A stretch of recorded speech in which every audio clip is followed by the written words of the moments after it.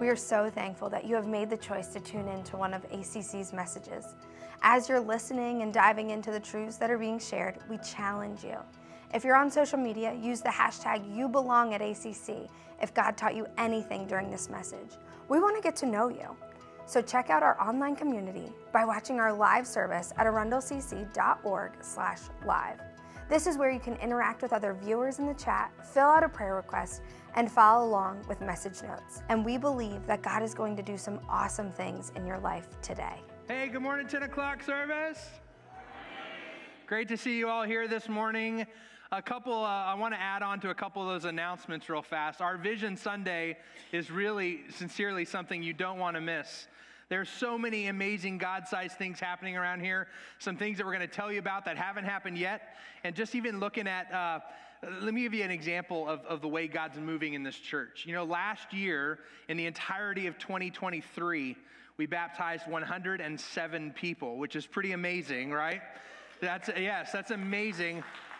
At the end of the day today, and here we are just in, still some months ahead of us, we'll have baptized 98 people by the end of the day today, which is incredible what God is doing in this new year and how we're continuing to impact the kingdom of God.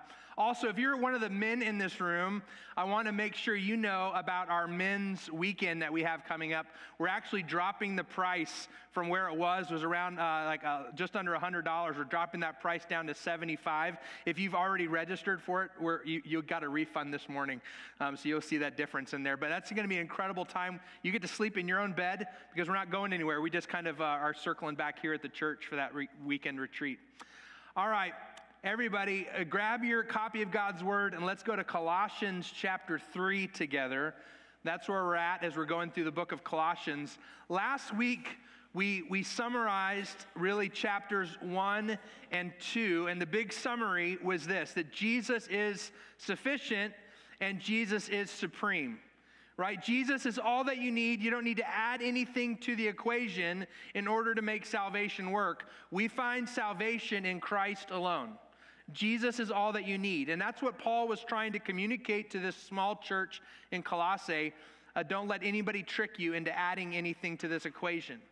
Now, what's interesting is that now that we have this truth that Jesus is supreme and Jesus is sufficient, it seems like Paul is about to add a plus something to it. And we're told by Paul not to do that. If you look at the very first verse in Colossians 3, just the very first part, it says, since you have been raised to new life with Christ.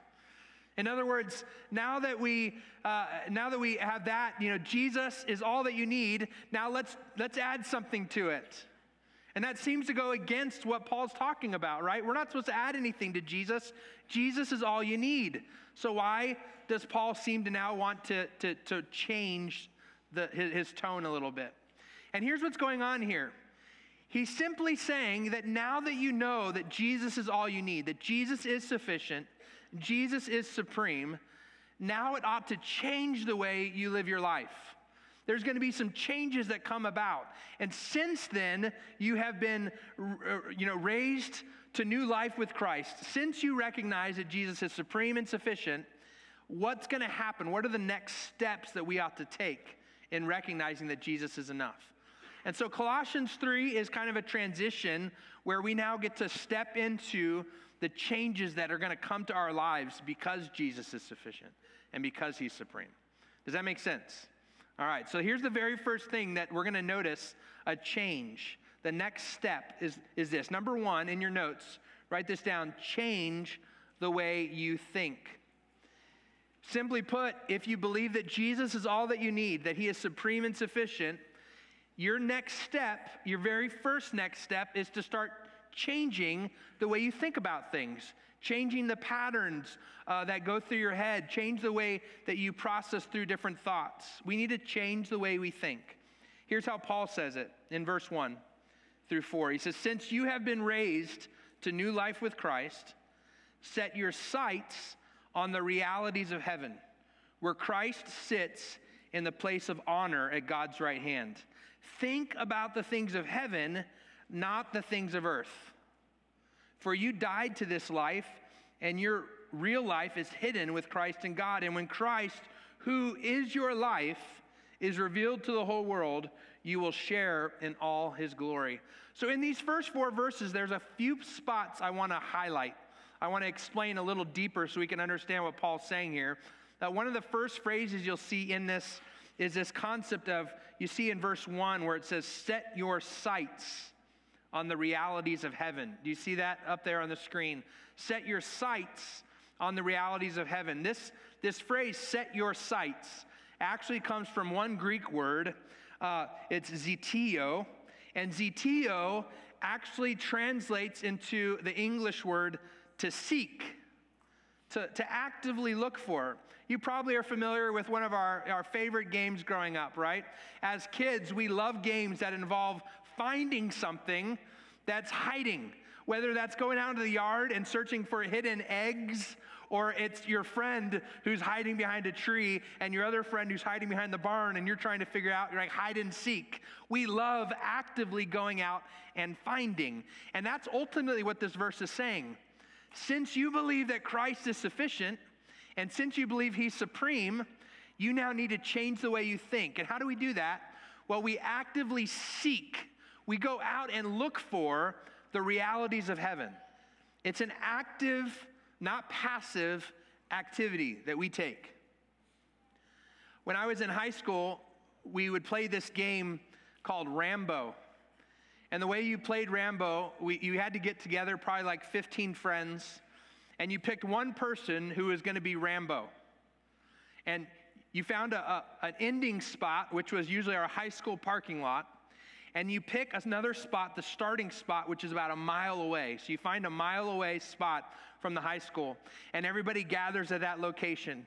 And the person who's Rambo gets a 3-minute head start. While nobody's paying attention or looking, they get to run in any direction, get as far as they can. They're probably going to run as fast as they can to get as far as they can in that 3 minutes. And then they're going to hide. Because after the 3 minutes are up, everybody else goes on a seeking mission. We intentionally park our cars at major intersections knowing that this person at some point has to cross McHenry Road. And then when they do, we're going to be watching both directions and then we're going to run out. And so they're trying to get from point A to point B without getting caught. We called it Rambo.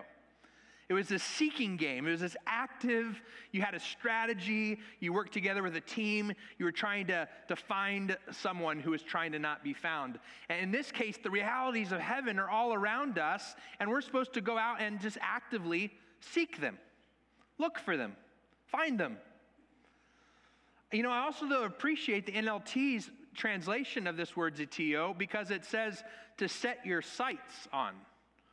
If you are a hunter, or you've been in the military, or you just enjoy shooting guns, you understand this from a perspective of when you set your sights on something, you look through that, your scope, and you understand that there's some certain things you got to do. If you're trying to hit a certain target, you're going to set your sight, you're going to adjust it, and you might go 2 clicks up and 1 click to the left, and probably in that process, you have somebody helping you too, right? You take a shot maybe, and they're telling you, all right, you got to go up, you got to go this far, you got to make some adjustments to set your sight so that you can hit the target, right? Essentially, when you change the way you think, part of this process is to take your scope, focus on what's important so that everything else becomes unimportant. Everything else, the only thing that matters when your sight is set on one thing is anything that gets in the way. If something gets in the way of your target, well, that thing becomes a problem because we're trying to set our sight on the thing that we're trying to hit. And at the end of the day, we change the way we think by setting our sights, by actively seeking and finding these realities of heaven. It's an interesting phraseology, but there's another one in verse 3 I want to highlight. In verse 3, you see the words, "For you died to this life." You see those up there? You died to this life. What does that mean? Essentially what it means is that for those of you who are followers of Christ, you've put your faith in Jesus, you've received the gift of the Holy Spirit, you've put to death your old flesh, and you've taken on new flesh. You've taken off your old flesh, it's sitting there on the ground, and you've put on a new life in Christ. You know, for a lot of us, what we do for some reason is we take off our new flesh and we slip back into our old flesh, our dead flesh, and we put it back on. What do you call someone who's walking around in dead flesh? A zombie, right? We walk around like spiritual zombies. When you are a brand new believer in Christ or a believer in Christ and you go back to your old dead flesh and you put that stuff on and walk around with it, you're essentially walking around like a zombie. You're walking around in the flesh that's not part of who you are anymore. That's dead. I don't know why we do it. We all do it. But one of the ways we're going to move past it is to change the way we think and recognize that's old, that's dead. I don't want to walk around in that. I want to recognize that I've already started eternity. Here in this broken world, eternity, believer, starts right here where you're at. It says very clearly, right, that you died to this life. Our eternity has already begun, just without our perfected body yet. Now, here's my favorite passage in these 4 verses I want to highlight. Notice in verse 4, it says, and when Christ, who is your life, will you say those 4 words with me? Who is your life. Such a powerful set of words right there. I'm trying to help you understand, what does it mean when we say Christ, who is your life? When do we use that kind of phraseology in our vocabulary today? I'll give you a great example. When I was in college and I started dating my wife, right? When we started dating, before we were dating, I would go out with my friends a lot more. We would go to concerts and go out hiking and go to the dining hall together, and we do all those things. And then when I started dating Melissa, my friends started noticing I wasn't hanging out with them so much anymore. Like every time they'd want to do something with me, I was off, with my girlfriend doing something else, and they would say something along the lines of, man, that girl has become your whole life. Yep. That's about right. She became my life. Like everything else in my life became less important because I wanted to spend time with her. She became my life, right? So when we say Christ, who is your life, you kind of understand what that means. You've probably used that phrase. Maybe you say things like, man, video games are my life, or baseball is my life, or the Ravens are my life. And so when we say things like that, we all understand what we're talking about. You're basically saying that this thing is so important to me that all the other things that are also important are less important to me because I've prioritized this thing. And what we learn in this passage is that when you give your life to Christ, one of the ways we change the way we think is we recognize because Jesus is supreme and because Jesus is sufficient, that we're willing to say, Jesus, you are my life. Everything else, good or bad, is going to be less important than you. I want people around me to be like, man, you're just not the same anymore. Like, it seems like Jesus is your whole life. Yep, Jesus is my life. I think he's supreme and he's sufficient for all my joy, all my needs, everything. Jesus is my life. It's part of this process of changing the way we think. Now, I know what you might be thinking. It's really easy to just say, change the way you think, but how do we do that practically? Let me talk through some other verses. These were also written by Paul, but not in his letter to the Colossians.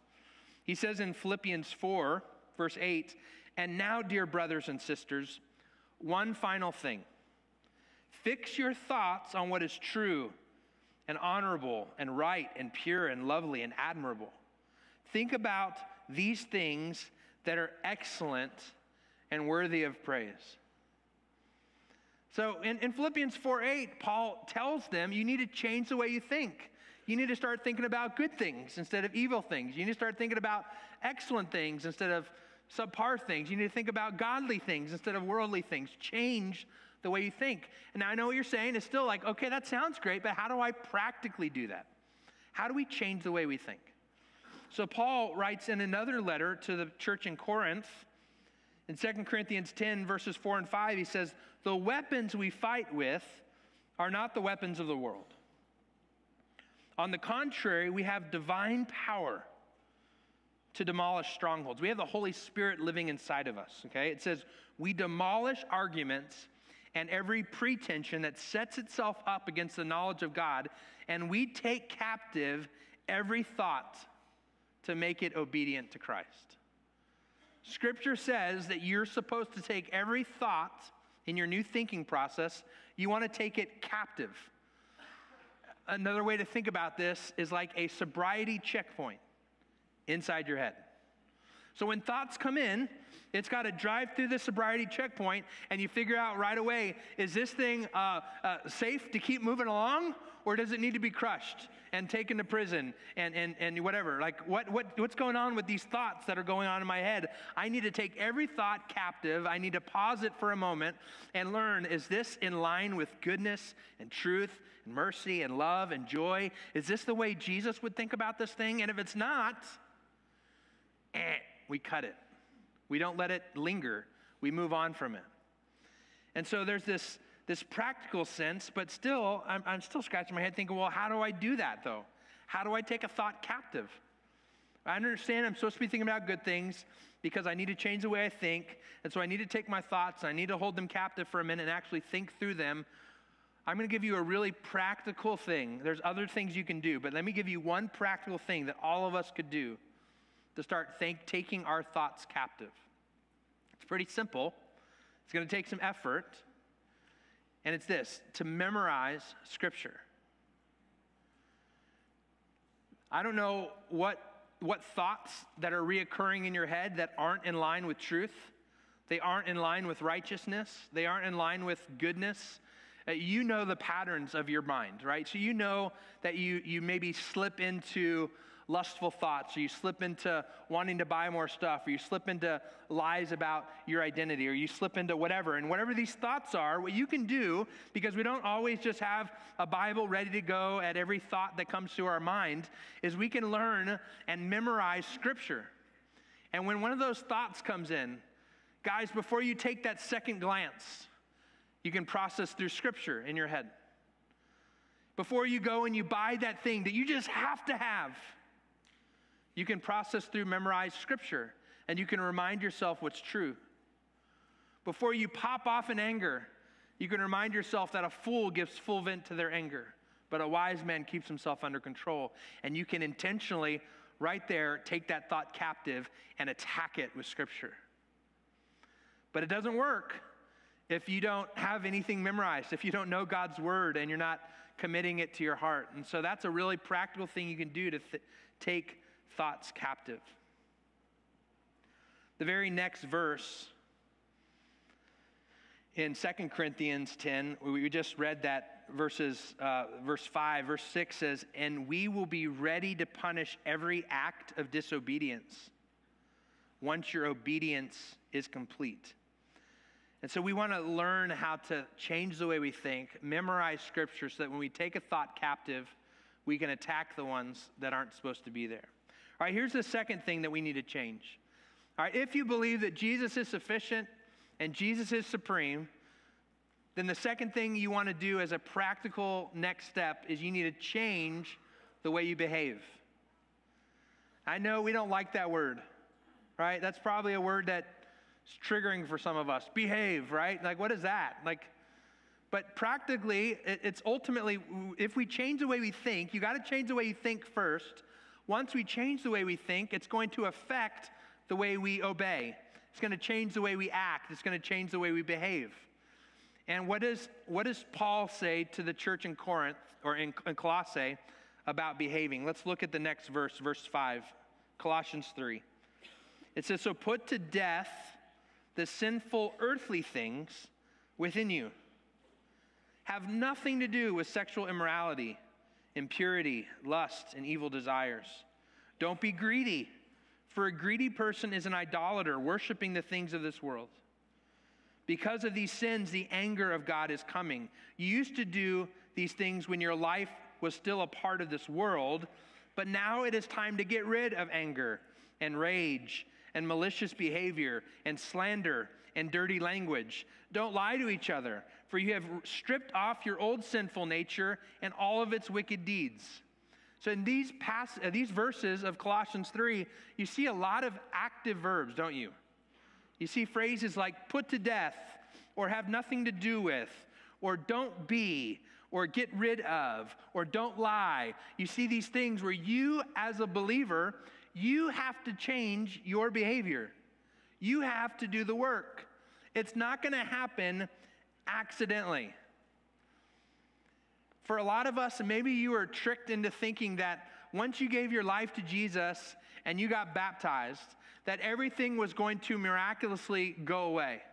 Your sin struggles, your issues, your whatever it is, your addictions, that those things were just going to take care of themselves because, well, now you're a new creation and now your old self is dead and you've taken on this new flesh. So, ta-da, I don't really have to do that much work anymore to get rid of my struggle with fill in the blank. If that's what you thought, you probably realized 30 minutes after getting home that Sunday that that's not the case.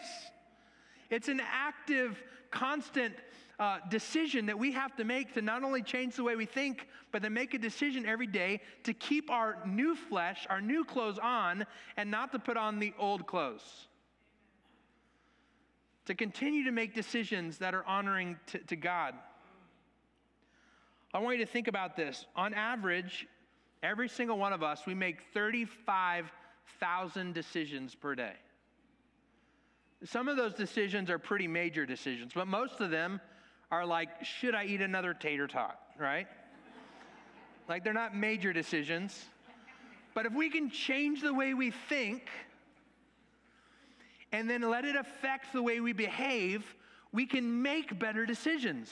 We can change the way we think to change the way we behave. And it's going to take action on our part. It's not going to happen accidentally. I wrote down a few things here. Your pornography addiction is not going to get rid of itself. You don't come up out of the waters of baptism and just like, oh my goodness, I don't have any desire anymore to look at things on the internet I'm not supposed to. It doesn't happen. You're going to have to change your thinking patterns so you can change your behavior. You're going to have some work to do. It's going to take work on your part.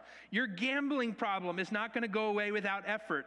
Your anger issues will require careful attention. Your pride, your selfishness, your fill in the blank with whatever struggle you got going on, it's going to require work on your part. And it's work that's going to be practically impossible if you haven't first changed the way you think. See, I believe that Jesus is sufficient. I believe that he's supreme. In other words, I believe that he's over all things. He knows what's best for me. And he alone is my source of joy and my source of strength. He is sufficient and he's supreme. So therefore, I'm going to now change the way I think about this world. I'm going to change what I think about the thoughts coming into my head so that I can make decisions that honor God and are obedient to what he wants for my life. Got to change the way we behave. Really, do you want to find freedom from the things that are going on in your life that you just can't seem to overcome? Got to change the way you think. Got to take those thoughts captive, right? And then be actively involved, setting up the guardrails and the safety measures and all the things you need to do to get accountability to change the way you behave. You know what I find about verses like verses 5 through 9? It's really easy to read past these verses when you're reading the scriptures. It's really easy to read past them because we don't want to be uncomfortable with those words. We read past them really quick, or even worse, sometimes what we do is we read verses like 5 through 9, and we process them with other people in consideration. Oh, man, the person sitting next to me struggles with these things. Or the person at work does all that stuff. And we don't ask ourselves the hard questions. How do we stack up when we take each of these words and turn them into a question? That's what I did for you to make you super uncomfortable. You ready? I'm going to ask some questions that take each of these words.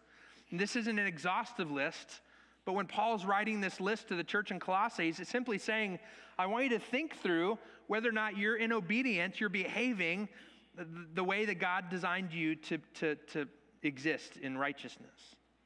So we see words like don't be this, don't do that, have nothing to do with. Let's look at those words. And one is sexual immorality.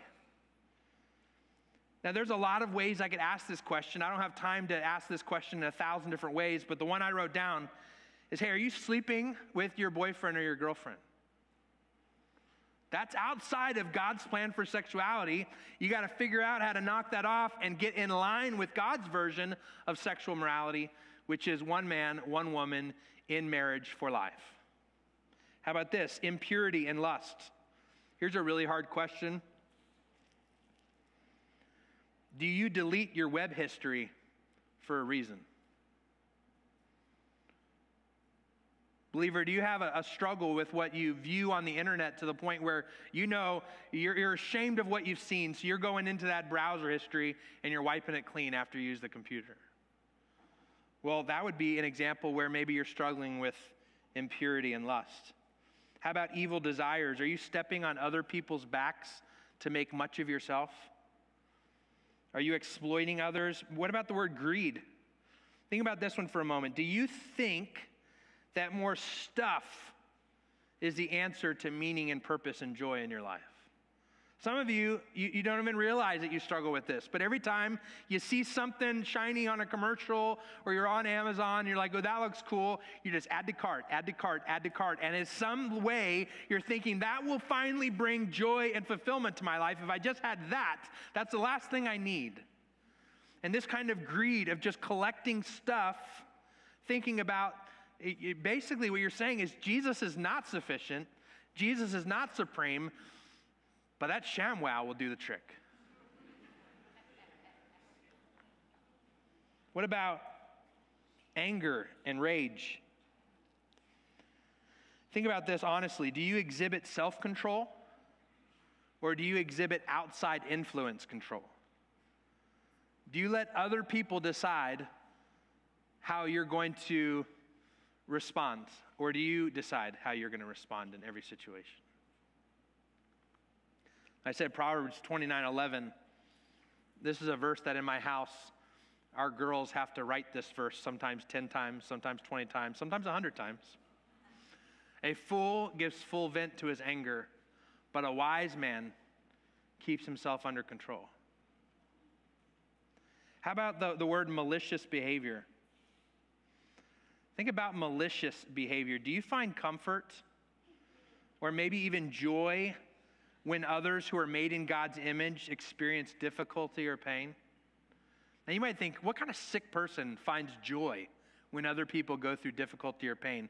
But to be honest, all of us have been jealous of someone to the extent where our jealousy rages in an unhealthy way that when something bad happens to that person, we secretly are happy about it. Someone else made in the image of God, that we have that kind of maliciousness. How about slander? Do you like to share gossip? Do you like having spilling the tea on other people? Saying things, exaggerating things, maybe they're true, maybe they're not, but you like to just slander other people with the way you talk about them? How about this one, dirty language? Here's a really simple question. Do you have a different vocabulary on Sunday mornings than you do on Mondays at work? The way you speak when you're around brothers and sisters in Christ, does that somehow change when you're like outside of the walls of the church? You're like, all right, well, I got a whole nother lingo we use in this world. Or could you be known to be a person whose life is Christ? And people see that simply by the words that you use. Another one that Paul covers, and the last one he covers in this list, is lying. Hey, is your comfort more important than your character? Think about that for a moment. I'll give you an example of what this looks like. You've all been to probably an Asian buffet before, right? Where you go in there and you know there's a price break based on your age. If your kids are under 10, they don't pay very much to eat at the buffet, and if they're over 10. And I remember multiple occasions where we would go out with family, and our family, the ones who were going to pay the bill at the end, would look at my kids, look at my 11-year-old and say, listen, when they come around and they ask how old you are, you tell them 10. And I would look at my children, and I would say, no, when they come around and ask you how old you are, you're going to tell them how old you are. How old are you? 11. That's great. You say 11, and I will pay the difference because my character is not worth $4. Like, let's tell the truth. Let's not lie. Let's change the way we think so we can change the way we behave, because our character is more important than our comfort or $4 of savings. So remember, in Scripture, it's talking about how we take off this old way of behaving. We take off this old way of thinking, which leads to this old way of behaving, and we're supposed to put on this new flesh, this new self. Another example of what it's like to put on the old flesh. Probably one of the most uncomfortable things. I think I'll get a lot of people that agree with me. One of the most ick things, if you will, all right, is when you have to put on a wet swimsuit. You know what that's like?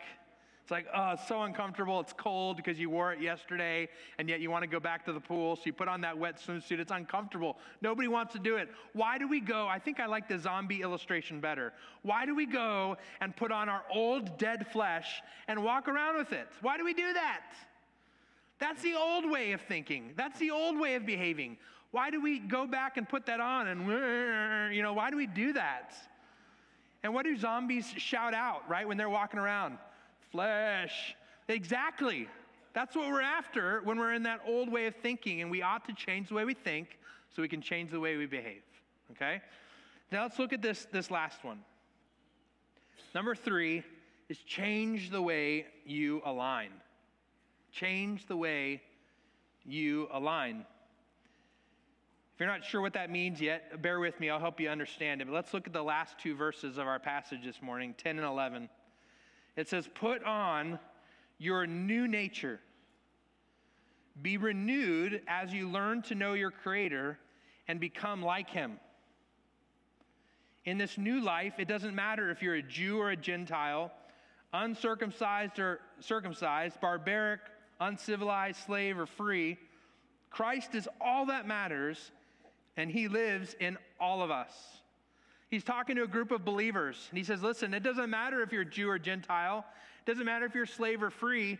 Christ lives in each of us, and that's the thing that unites us, that we ought to align around. Last week, my wife and I, we went to an Orioles game with some friends, and it was an interesting game because the Orioles were playing the San Francisco Giants. Now, somebody tell me out loud, what are the Orioles' 2 main colors, primary colors of an Orioles jersey? Orange and black. San Francisco Giants fans, what are their primary colors? Orange and black. So you're looking around the stadium, and you've got some Orioles fans, mostly Orioles fans, but you got some Giants fans snuck in there too. And as far as you can tell, all Orioles fans showed up today because that's all the colors you're seeing. You're looking out at the field, and you're like, okay, wait, which team am I rooting for? I'm forgetting because they're all wearing practically the same colors. You got anyone in baby blue or bright red or nothing, right? It's like, who am I rooting for? That's one of the reasons we put on jerseys in a sporting event, right? Is to help you recognize what team you're on, so you're throwing the ball to the right people. You're playing the plays right to help your team and not to help the other team. But unfortunately for a lot of us, we are new creations in Christ, and yet we somehow slip into our old jersey and we make more plays for the world than we do for Christ. We're out there influencing the kingdom of God, not for the better, but for the worse. We ought to align as brothers and sisters under the banner of Christ and saying we are all on the same team and we're going to wear the same jersey. Have you guys, you probably heard of a guy, if you follow the NFL, named Wrong Way Jim. Have you heard of Wrong Way Jim Marshall? Nobody? Anybody? Okay, well, let me tell you about Wrong Way Jim Marshall. Wrong Way Jim Marshall was part of a play. The ball was fumbled. He was on defense. The ball was fumbled. He recovers the ball and then runs towards the end zone. Super excited that nobody's chasing him. He gets into the end zone, spikes the ball in excitement until someone from his team came up and said, "You ran the wrong way. You just scored points for the other team in the form of a safety and not for our team in the form of a touchdown."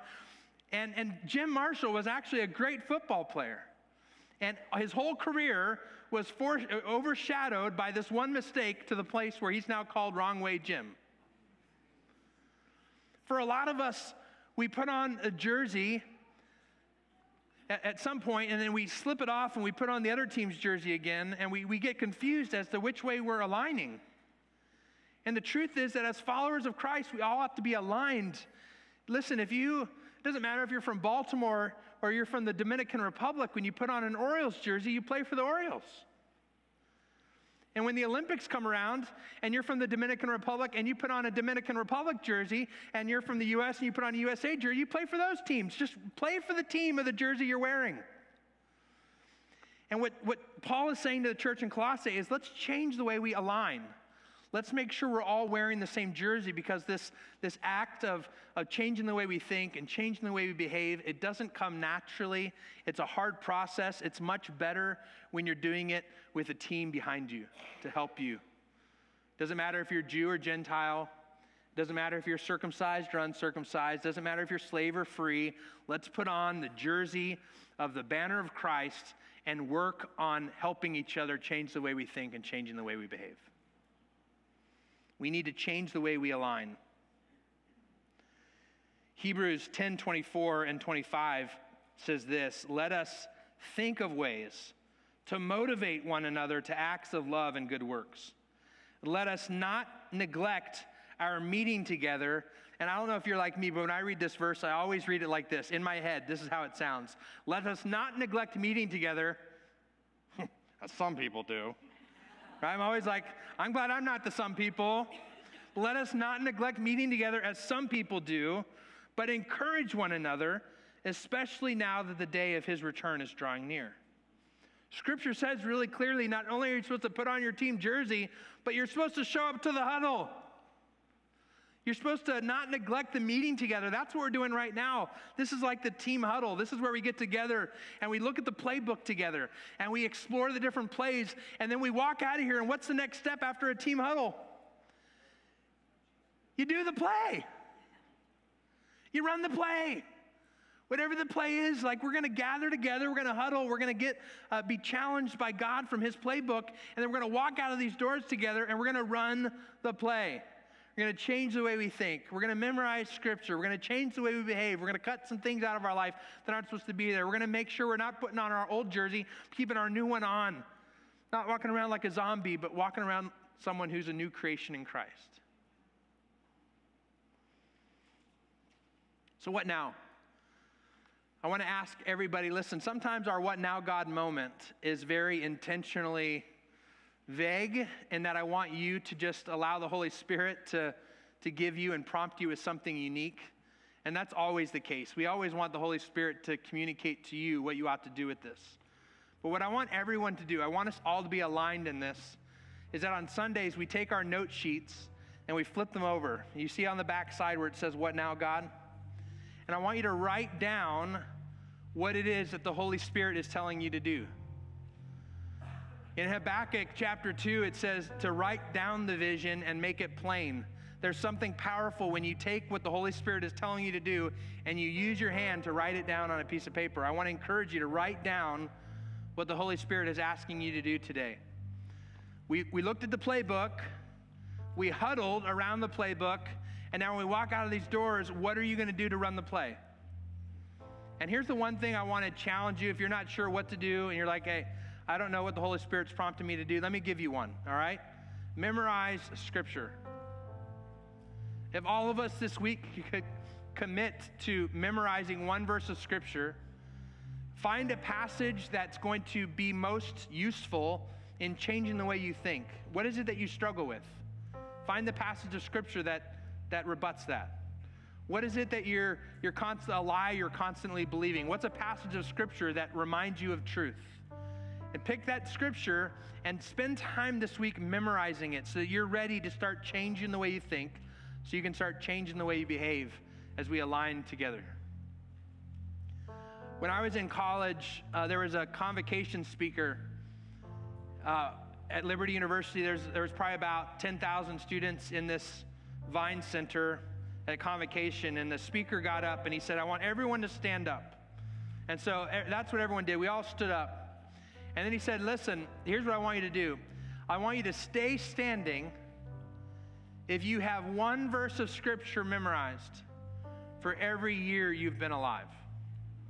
He's talking to 18-year-olds, 19-year-olds, 20, 21-year-olds. So he's basically saying, hey, if you got about 20 verses of Scripture memorized, stay standing. And he said, and by the way, if you're standing, I'm going to bring this mic over to you and make you prove it. And pretty much everyone, I remember I was in the room and I sat down real quick. I'm certain I had a handful of scriptures memorized, but I don't know if on the spot I could have spit out 18 of them in a row. How sad is that, y'all? That for every year of our life we couldn't dedicate to spending time to learn one passage of scripture that we can use actively to change the way we think, so we can change our behavior. Each of us, we have the ability to memorize a verse of scripture probably way more regular than that. At least once a month, we could focus on a new passage of scripture. And so I want to encourage you, maybe that's the thing you need to walk away with today, is saying, I'm going to be someone who spends time memorizing scripture so I can change the way I think, and so I can change the way I behave, and so people see that I'm aligned with the team of Christ, under the banner of Christ. Let's pray together. God, we thank you so much for this opportunity you've given to us as a body of Christ to huddle together. I'm thankful for the playbook that you've given to us that we can open up and explore. We recognize that you want us to change the way we think, and you want us to align our actions in obedience with who you've called us to be. You want us to change the way we behave. And you want us to recognize the power in helping each other accomplish that by aligning together under the same banner of Christ to move towards the great commission you've called us to. So will you help us to find a really simple and practical thing that we can do this week to take a step in that direction? We love you so much. We thank you for our time together, and we pray this in Jesus' name. Amen. Wow, we are so thankful for the truth that was shared in the message today. Please know that we as a church are praying that what you have learned today and the truths that God has put deep into your heart will manifest and grow into something amazing. You can experience that with other believers at ACC on Sunday mornings at 710 Aquahart Road. And remember, you belong at ACC.